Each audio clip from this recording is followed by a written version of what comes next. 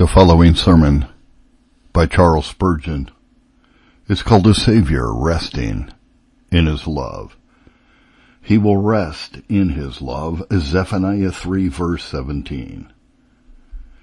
One of our sweetest hymns commences with this verse: "How firm a foundation, you saints of the Lord, is laid for your faith in His excellent word. What more can He say than to you He has said, to you who unto Jesus for refuge have fled?" Well might the poet have put that question if he had risen up from reading the 3rd chapter of the prophecy of Zephaniah. O people of God, open your eyes and your hearts while Jehovah thus speaks to you by the mouth of his ancient prophet. Sing, O daughters of Zion. Shout, O Israel. Be glad and rejoice with all the heart, O daughter of Jerusalem. The Lord has taken away your judgments. He has cast out your enemy. The King of Israel, even the Lord, is in the midst of you. You shall not see evil any more. In that day it shall be said to Jerusalem, Fear not, and to Zion, Let not your hands be slack. The Lord your God in the midst of you is mighty. He will save. He will rejoice over you with joy. He will rest in his love. He will joy over you with singing. The words are very simple, but the promises they convey are so weighty that the verses roll along like the triumphant periods of a jubilant poem. The truth of God, even when told in the simplest words, is very much akin to the loftiest poetry, and I might without the slightest hesitation declare that there was never any poem composed by human intellect which could match for a moment, in the sweetness of its notes, the succession of precious promises which God here proclaims in the ears of his chosen ones. We cannot on the present occasion enter into the wondrous depths of the promises here revealed. We would need indeed a long period of time before we would be able to explain them, and possibly the whole of life will scarcely be sufficient for us to fully realize these great truths of God in our own experience. We will therefore at once turn to the few words I have chosen as my text. He will rest in his love. And we shall consider these words as referring to the Lord Jesus Christ, and as relating to his divine and matchless love, which he has manifested toward his people in the wondrous works of grace which he has accomplished for them and in them. He will rest in his love. This short sentence is capable of several interpretations, and each view we take of it has in it something extremely delightful. Number 1. Here is, first of all, the doctrine that Christ will always stay faithful to those upon whom he has set his heart's affection. The love of human beings is a fitful and flickering flame. It may be set for a season with apparent constancy upon a certain object, but you can never tell how long it will remain steadfast. However firm, however true, and however fervent it may seem to be, and even may really be, yet trusted it not so implicitly as to come under that ancient sentence, Cursed is a man that trusts in man and makes flesh his arm, and whose heart departs from the Lord. Trust not too much to any friend whom you may have. Put not all your confidence in any man, for the best of men are but men at the best, and the firmest of men are subject to the infirmities and frailties of their race. But God's love is no flickering flame. It does not flare up for a little while, like that crackling of thorns under a pot, and then die out in darkness. It is not to be set forth by the images of a fool's mirth, which lasts but a little season. It begins, it waxes vehement, it diminishes not, but it grows from strength to strength till what seemed at first to be but a single spark becomes a mighty flame. And what was a flame becomes like the beacon lights of war. And what was but as a beacon becomes as the sun itself, in the fierceness of its heat, and in the majesty of its goings. There are some who teach that Christ's love may be set upon a man, and yet that it may afterwards be removed from him. Where then remains the comfort of God's people if this teaching is true? But thank God it is not true, for the promise of the text is that Jesus will rest in his love. If their doctrine is according to the Scriptures, where is the value of Christ's affection at all? In what respects can he be said to stick closer than a brother? How can it be true that many waters cannot quench his love? Neither can the floods drown it.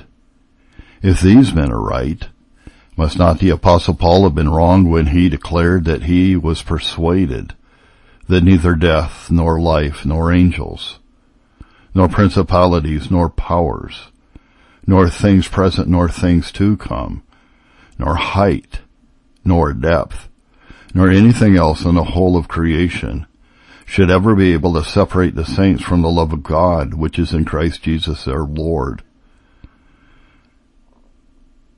Shall we imagine that the apostle was mistaken and suppose that this erroneous teaching is the truth of God?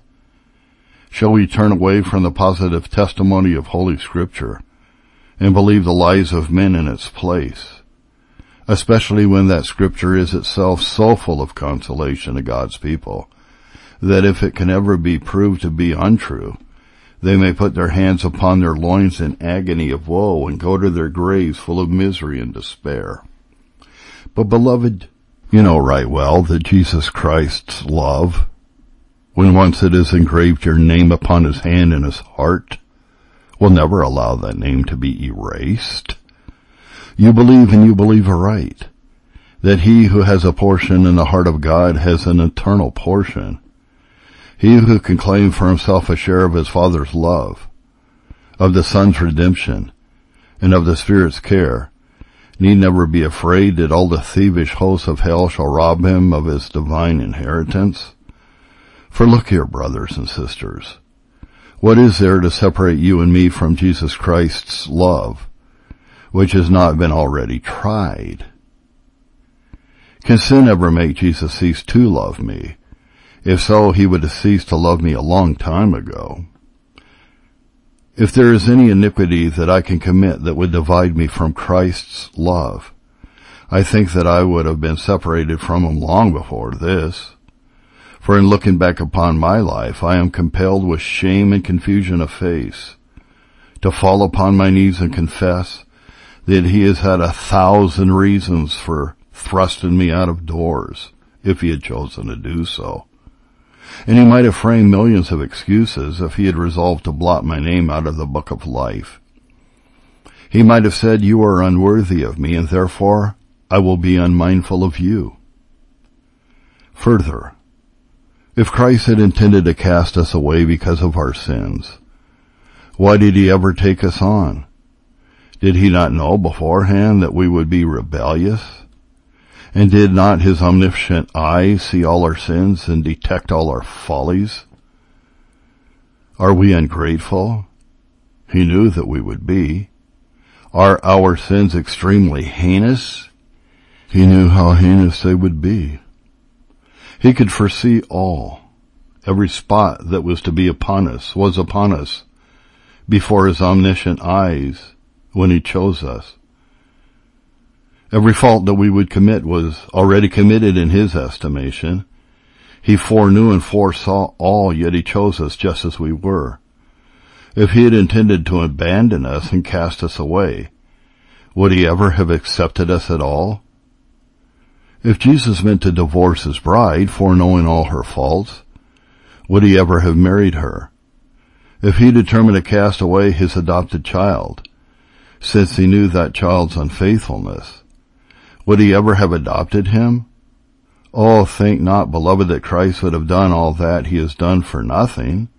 that he would have come from heaven to earth and ever gone from the cross to the grave and allowed his Spirit to descend into the shades of Hades on a bootless errand? Would he not have started back and said, I know my bride will prove to be unworthy, therefore I will not marry her. But since he has married her and has put the red ring of his atonement on her finger, and has been faithful to her, what shall ever cause him to divorce her? What can ever induce him to cast from his bosom her whom he had died to save?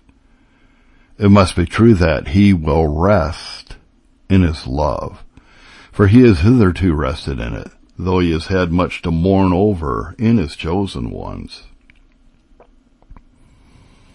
Our sin, then, has not divided, and we believe never shall divide us from the Saviour's love. What remains? Will sorrow ever separate us from our Savior? Can tribulation or distress or persecution or famine, or nakedness or peril or sword separate us from the love of Christ? No, for all these things do but make the Savior manifest his love to us the more. If Christ loves his people well in prosperity, he never loves them any less in their adversity. Do you believe that Christ loves his children when they are arrayed in purple, and that he will forsake them when they wander about in sheepskins and goatskins, destitute, afflicted, and tormented? If so, you know not the heart of Jesus. He loves his people well enough every day, but if he sees them stretched upon the rack and about to die for his sake, if it is possible, the infinity of his love must then surpass itself. Well, said the apostle, when he had mentioned all these sufferings and pains, knowing all these things we are more than conquerors through him that loved us. Sin and sorrow, therefore, are perfectly incapable of tearing us from the heart of Christ. For he will rest in his love. And this truth of God will seem all the more plain and clear if we just pause a moment and think of our relationship to God the Father and to God the Son. Is not every Christian God's child? And did you ever know a true father who hated his own child? You may have known such a father, but it was not fatherly for him to hate his own son. Have you known a father who has cursed his son and driven him from his home, and declared that he was not his child? You may have known some men of that kind, or you may have heard of such unnatural creatures, but mark you, the father's curse could not make his child not his child. He was still his father's son, even when he was cursed by him. Not even the foulest words that ever came from the most embittered heart could ever take away that child's right to call that man his father. A child is a child forever if he was once a child, and a father is a father forever if he was once a father. Now, beloved, in the usual course of nature, we find that men will do anything for their children that they possibly can. Here is a poor creature, born into the world nearly an idiot. It has not its right senses. It is nearly blind and deaf, and its parents know that even if they can bring it up, it will always be a trouble to them. Yet you see with what studious care the father and mother endeavor to save the poor child's life, while others say, if it were to die, it would be a happy release. Both father and mother feel that they would be losers by its death. Ah, said one good old divine, if a father could have a child that had lost eyes and ears and feet and hands, and though he could not breathe in a natural fashion, though he cannot feed without some extraordinary means for the digestion of his food, even then his father would do his best to keep him alive. And so surely shall it be with that great Father who, when he speaks of himself and of us, always puts his fatherhood far higher than ours, as Christ did when he said, if you then, being evil, know how to give good gifts unto your children, how much more shall your Father, which is in heaven, give good things to them that ask him? And I may truly say, if an earthly father does not wish to lose his child, if he would endeavor to save his child's life, though it was loaded with 10,000 diseases, how much more shall our Father, who is in heaven, see to it that none of his little ones shall perish, but that every one of them shall be preserved. Do you not see that because we are God's sons, we are therefore Jesus Christ's brothers? And he will rest in his love. But there is yet another thought. For we also have a relationship to Christ, and therefore he will rest in his love. We have never yet heard of a man who hated his own flesh. Strangely wicked as it is, we have heard of men who have hated their flesh in the mystic sense of the marriage tie, and who have driven their wives from them with all manner of brutality and cruelty. She whom the husband promised to cherish and to nourish, he is driven away. Yet he has never thus treated his own flesh. The man may become cruel and unnatural towards her who is his own flesh by marriage, but not towards his own literal flesh. Now Jesus Christ has taken his people into such a connection with himself that they are nearer to him even than the wife is to the husband. They are as near to him as our own flesh and blood are to our own head. What will not a man do to save his hand or the least member of his body? Would he ever cease to care for even the feeblest portion of his frame? No, men are generally careful enough of their own flesh and blood. Much more, therefore, will our Lord Jesus Christ protect the members of his mystical body. For we are his fullness, the fullness of him that fills all in all. And will Christ lose his own fullness? Shall his body be dismembered? Shall the head become a bleeding head and the trunk become a corpse? Shall any one member be left to die, to burn, to be destroyed? Oh no. As surely as we are brought into this relationship with Christ, so surely are we saved beyond any danger. This is one meaning of the text, and most consolatory to the tried, tempest-tossed child of God. But secondly, I think, however, that there is another very sweet meaning to it. That is, Christ has labored in his love, and he now rests in it. Let me draw a picture for you. Here is a man who loves his hearth, his home, his country, and his queen. The sound of battle is heard in the land, so he girds his sword upon his thigh and marches forth to defend all that is dear to him. He fights, he struggles. His garments are stained with blood, and he is wounded. It is love of his own safety, of his family, and of his country, that has made him fight so bravely. And now that the deed is done, he comes back to his home. The foe has been swept from the white cliffs of Albion, and the land of liberty is still free. Britons are not slaves. The man retires to his house, and you see how quietly he sleeps, how joyously he sits down under his own vine and fig tree, none daring to make him afraid. With what joy does he now look upon the faces of those whom he has defended, and upon the home for which he has fought. What satisfaction does it give him to know that the honor of his country is still unstained, and his land is still the home of the free. Now he rests in his love. That which made him fight now gives him joy. That which impelled him in the day of battle to do great deeds of heroism is its own sweet reward. Now he rests because a battle is fought. The victory is won, and he, therefore, rejoices in the very love which once caused him to labor.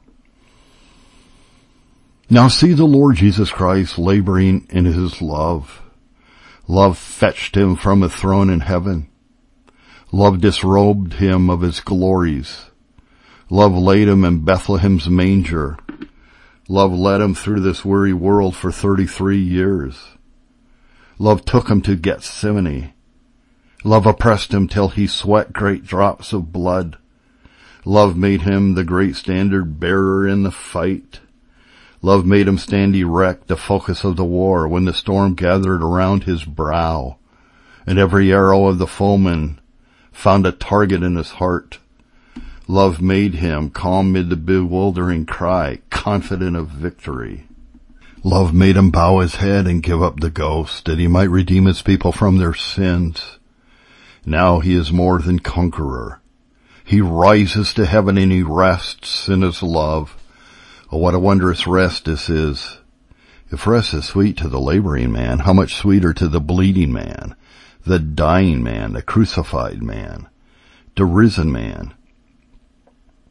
If rest is sweet after toil, how sweet must be the rest of Jesus after all the toils of life and death, the cross and the grave.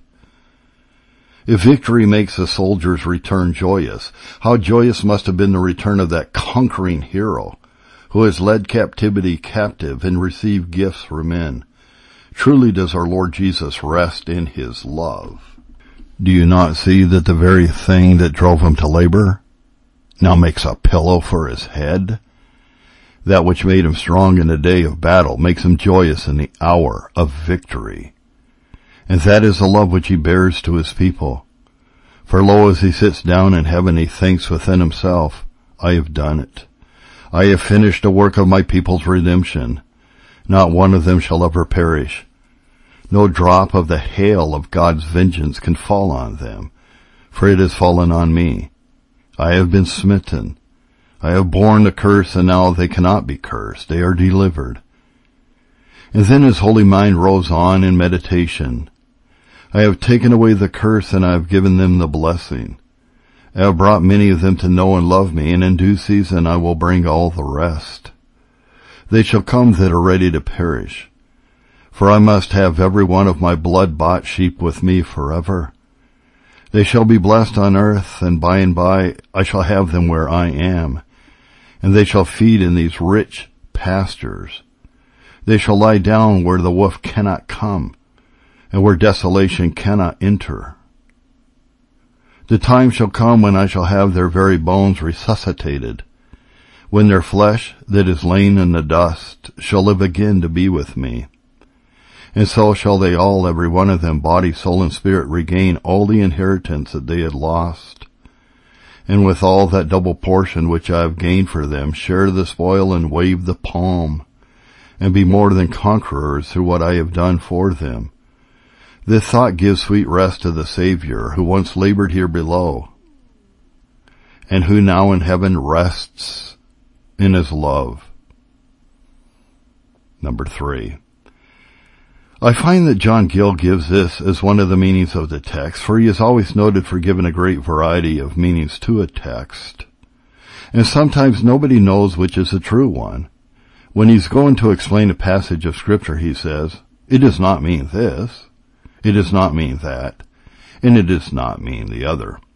Probably nobody ever thought it did mean anything of the kind. After he has mentioned several things which it does not mean, he mentions some that it may mean, and then last of all he tells us what it actually does mean. He says our text means, he shall solace himself in his love. There is something very sweet in love, whether it is sweeter to be loved or to love.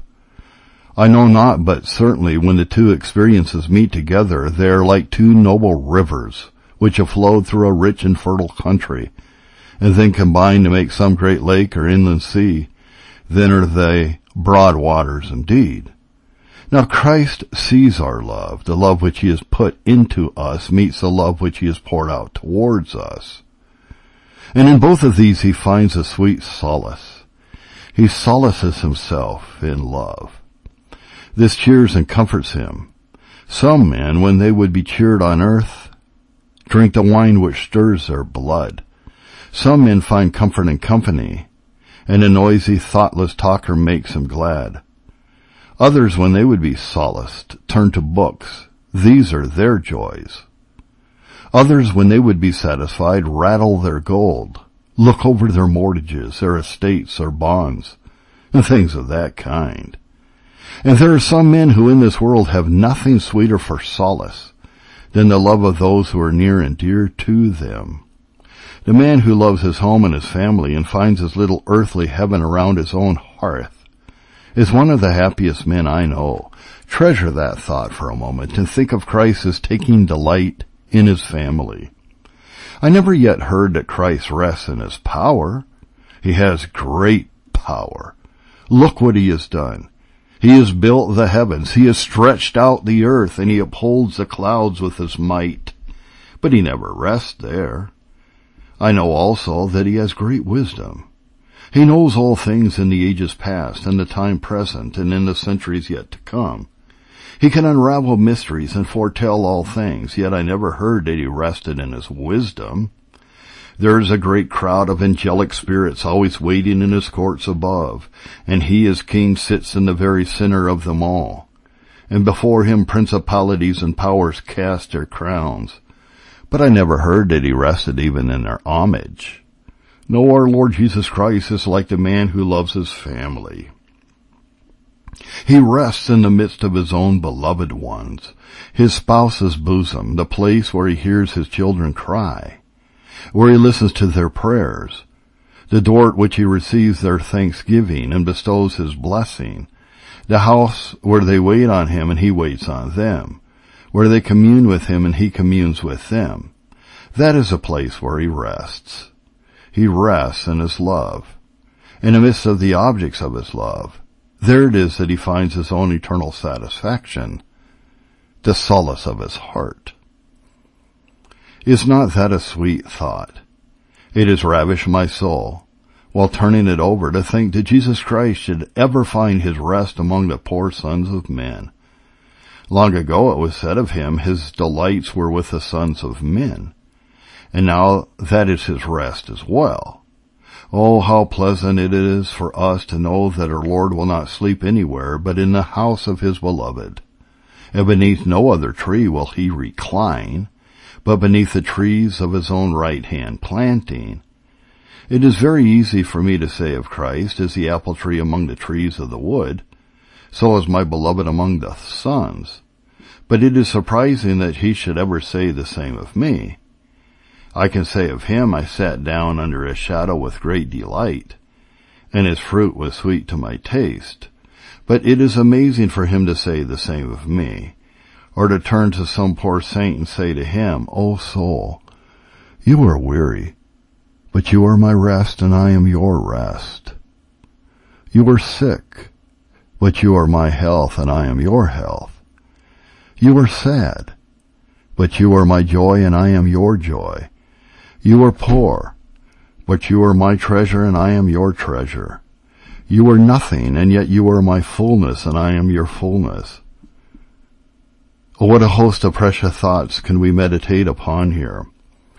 We have started a whole covey of sweet things, and we might profitably stand still and admire them. It is not merely one sweet thought, but many that are included in this one precious truth of God. He will rest in his love. He never rested till he found that all his love was given to us, and he will never completely rest till all our love is given to him. Number 4. The Hebrew conveys to us yet another idea. In the margin we read, he will be silent in his love. Why is this? What can silence have to do with love? One old divine thinks that Christ means by this expression to say that his love is so vast that it can be better heard by his saying nothing than by his attempting to express it. What a great deal Christ has said in the Scriptures about his love. And yet listen, O spouse of Christ, the love that he has not spoken is 10 times more than anything he has yet said. Oh yes, there is much love which he has brought out of the treasure house and given to you, but he is much more like it in that divine heart of his. Some drops of his love you have already received, but these bright clouds on high, those storehouses of his grace, contain treasures of which you have never yet even dreamed. When you read one of the promises, you say, this is indeed precious. Yet remember that what our Lord has revealed in his word is not 1/10 of what he has not said. He has said many rich things, but there are still richer things. He has not said them. He cannot say them because they are not sayable, they are unutterable, and they cannot be declared. At least not at present. When you get to heaven, you will hear them, but you cannot hear them here. You know that the Apostle Paul said, when he was caught up to the third heaven, he heard words which it was not lawful for men to utter. Perhaps he then heard more of the Saviour's love, as though Christ said to him, I tell you this, but you must not tell it to anyone else. It is not lawful to utter it down below. I have made you a great vessel, and you can hold this revelation, but as for the rest, they are only little vessels. Do not tell them any more. It would burst them. Do not expose them to too great a heat of love. It would consume them. They would die if they knew more. They cannot understand more. There is, however, a meaning that is perhaps even more correct. He will be silent in his love. May mean that he will be silent about his people's faults. From the connection of the text, it looks like this. The Lord has taken away your judgments. He has cast out your enemy, the King of Israel. Even the Lord is in the midst of you. You shall not see evil any more. It looks as if he meant to say he would be silent about their sins. There stands Christ in heaven today pleading for his people. Listen, he says nothing to accuse them. Satan may accuse, but Christ never will. The good that his people do is magnified, multiplied, perfected, and then presented before the throne of God. But as for the sins of his people, he has cast them behind his back. And all he says concerning those sins is this, I behold no sin in Jacob, neither iniquity in Israel. My anger is turned away from them. I have blotted out like a cloud their iniquities, and like a thick cloud their sins. Sometimes love makes a man silent. If you hear anything said against one whom you love, and you are asked, is it not so? You say, well, I am not compelled to bear witness against one whom I love, and I will not do so. You know that our law does not demand of a wife that she shall give evidence against her husband. And certainly the Lord Jesus Christ will never give any evidence against his spouse. He will be silent in his love. If he were called upon and asked, has your spouse sinned? His declaration would be, I am the sin offering on her behalf. I am her substitute. I have been punished in her place. I can say, you are all fair, my love. There is no spot in you. There will not be a word of accusation from him. She says of herself, I am all black. He will not deny it, but he will not affirm it. He says there is no spot in you, and he goes on to say that she is all fair in his sight. Oh, glorious silence! He will be silent in his love. So I am inclined to believe it will be at the last great day when the book shall be opened. Christ will read out the sins of the wicked recorded against them. But as for the sins of his people, he will be silent in his love. I sometimes think that it will be so, though I cannot speak with authority. No, he will say, upon you be the curse. You have lived and died without washing in my blood, in a fountain open for sin and for uncleanness. But as for these, my people, they have their sins blotted out, and I will not read what is obliterated.